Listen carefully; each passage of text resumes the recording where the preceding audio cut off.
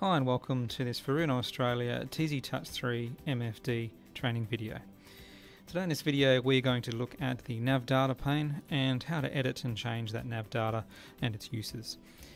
Okay, so let's jump straight in and we'll look at the chart plotter display. So this is our chart plotter display, our red boat in the middle, and we've also got a route, a SAR route to follow. But we want to have a look at some nav data. So to turn the nav data on, you've got two options. Firstly is you either swipe from the left and it'll drag out the Nav Data Pane. You can also drag out from the right and tap on Nav Data in that list. So down there I can choose Nav Data on or off. So swiping from the right and Nav Data.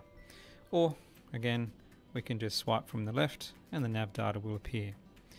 So the nav data includes information like date and time, which is on a demo file currently, so it is an older date and time. But there's also a position, heading, course, speed, depth, amongst a variety of different data sets that you can put in there.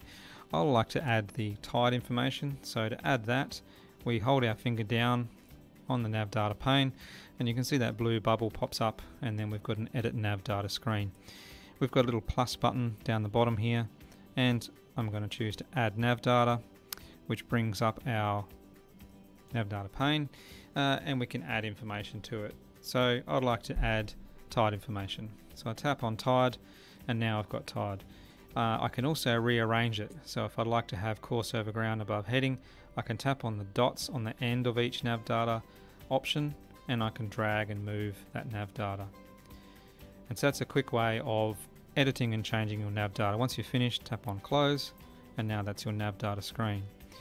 You can also adjust the size of this nav data. So if I wanted to adjust it, I go to the home up in the top right, I go to settings, and then general. And in general, we look at scale and layout. Oops, scale and layout, and I can choose small or smallest. So this will allow us to put more information on that nav data. So we've adjusted the size of the nav data. So again, I go up to the top left hand side and go to home. I go to settings, general, and under general I've got a scale and layout, and scale and layout I can set now this to largest if I need some glasses. And now you can see that the nav data is much larger, but I can fit less on. If you have lots of nav data, you can swipe up and down to look at the extra nav data at the bottom. I've got two nav data panes as well. So I've got a data nav data pane and a route. So you can see at the bottom of the nav data pane above the scale, there are data and route. And I can tap on each one of those and I have different data sets or different functions to display. So this one will display an active go-to or a route, which is also displayed at the top of the display, but these ones are a bit larger. And I can hit start nav. I don't have a pilot, so it doesn't matter. But now you can see all the values are populated, and I've got a trip and ETAs and distance to waypoints, etc.